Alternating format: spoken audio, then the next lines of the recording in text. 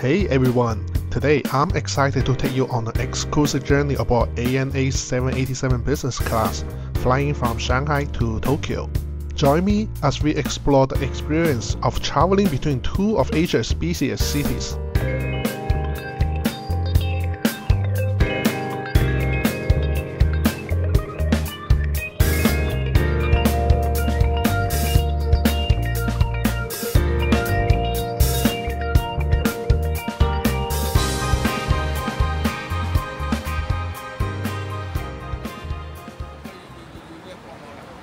My journey begins with a security check just to enter the departure terminal at Pudong Airport.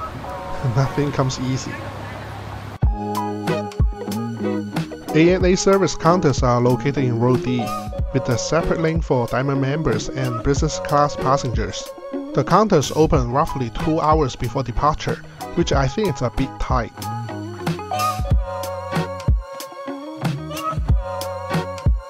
Check-in takes a bit longer than I anticipated. There's a seat map of today's 787-8 available in case anyone wants to switch seats at the last minute. After check-in, I headed to security without priority access. Despite it being early morning and PVG not appearing too busy, I still recommend arriving early as the security line moves very slowly.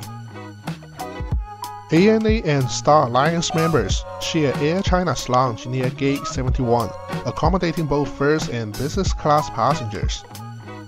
The lounge, designed to host guests from numerous airlines, is spread across 2 levels. When I arrived, the first floor had plenty of open seats and an empty liquor bar. Breakfast is served on the second floor, so let's head up and check it out. All the food is served buffet style in the center of the second floor, offering a good mix of Western and Chinese options. For example, at the hot food counter, you will find dishes like fried rice, scrambled eggs, baked beans, and sausage links. Each pot features a card with detailed allergen information. If you are in the mood for something different, there are also several made-to-order noodle soups available.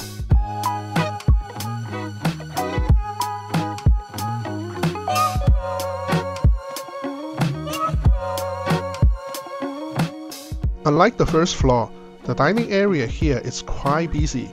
It's clear why the staff are active restocking, including desserts and fruits, as these items tend to run out quickly. As the boarding time approaches, and I'll be having another meal on the flight, I'll just grab a few items here to sample.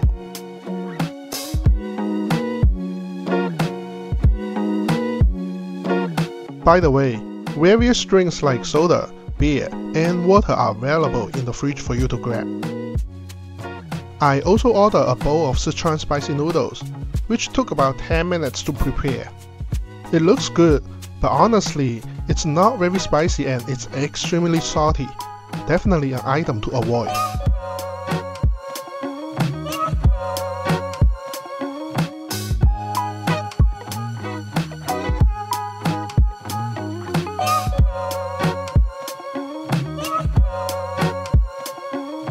The second floor provides ample seating options. You can unwind in the movie room or take in a scenic view from a window-side seat. I used the shower facility before heading to my boarding gate. Although all essential toiletries are provided, the room is quite cramped and doesn't include a place to sit. I had to stand while changing my socks since the room lacks seating. The facility seems a bit outdated with poor ventilation. The shower room also becomes quite hot after use. Having explored nearly every feature of the Air China lounge, I'm now heading to boarding gate D85. And here's a view of the runway featuring an All Nippon Airways Boeing 787-8.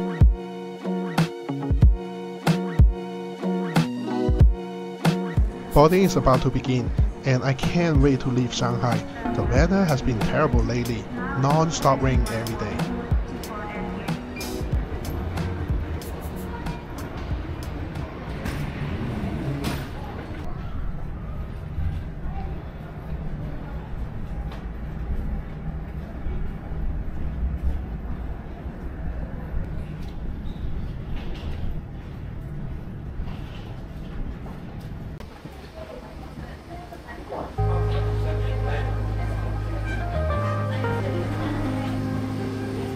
おはようございます。 Here's my seat, 7A by the left window. This 787-8 has 184 seats in total, with 32 business class seats arranged in a 1-to-1 layout. The seat matches ANA's blue color scheme, and there's a fold table next to each one. You will find an adjustable reading light and all the useful buttons here. This one adjusts the backrest, and down here are more controls for reclining, positioning, and more. The IFE control is also there, but it's not very responsive because the equipment is a bit old. You can lower the left armrest to get a bit more sitting space. The 17-inch touchscreen TV feels pretty small these days, but on the plus side, you get a large storage space underneath the footrest.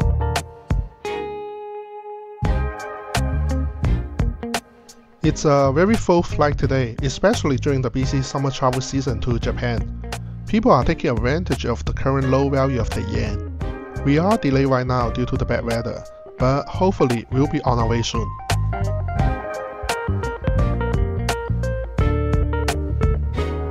We expect to take off in about 10 minutes. Thank you.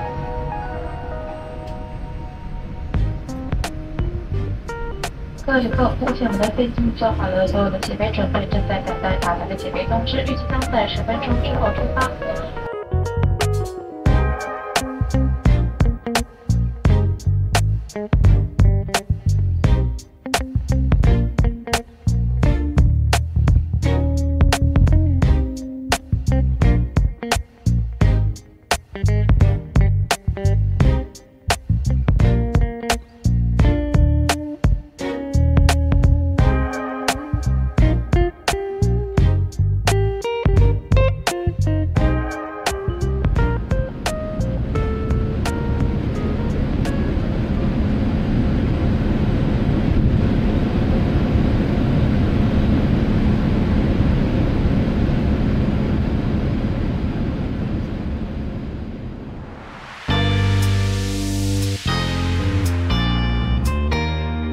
The power plug and USB port are below the TV screen, and the same goes for one of the largest tray tables you will find in any business class flight.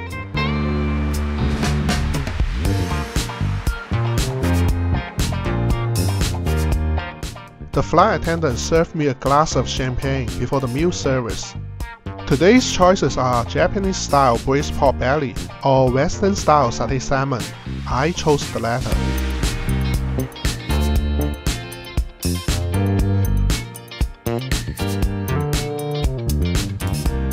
Here's the starter with duck breast, shrimp, and avocado, followed by the main dish of salmon.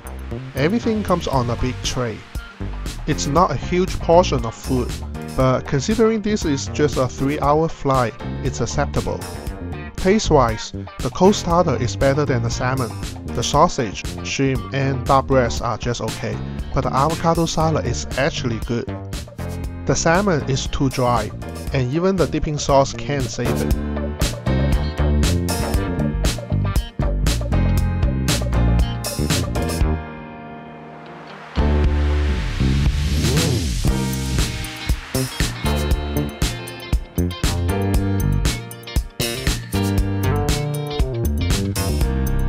This is the business class bathroom setup. It has a small tray of toiletry products, and the flight attendant kept it clean all the time. Space-wise, it's very small, similar to the one in economy. By the way, this seat can be converted into a 180-degree lie flat bed, which is much more useful for a long-haul flight.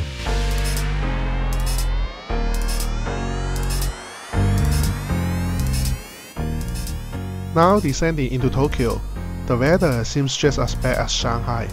No escaping the rain for me this time.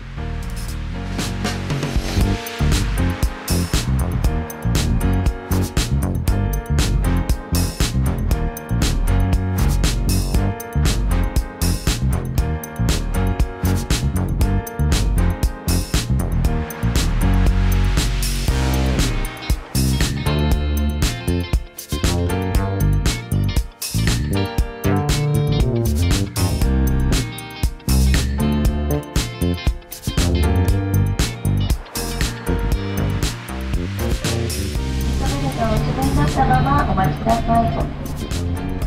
物入れを開けた時に手荷物が滑り出る恐れがありますのでお気をつけください。この先、電波を発する電子機器もご使用になれますが、携帯電話での通話は周りのお客様のご迷惑になりますのでお控えください。飛行機は第2ターミナル。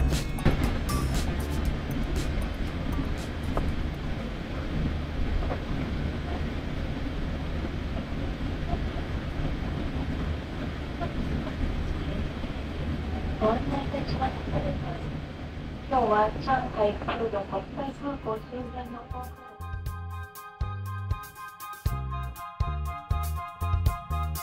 Even though this ANA business class isn't the newest product, it's great for a short-haul flight. You'll still get a lie-flat back seat with decent privacy. The service and cleanliness are top-notch. I definitely say it's better choice to fly with ANA on this route. Hope you enjoyed this video. Don't forget to hit the like, share, and subscribe buttons. See you next time.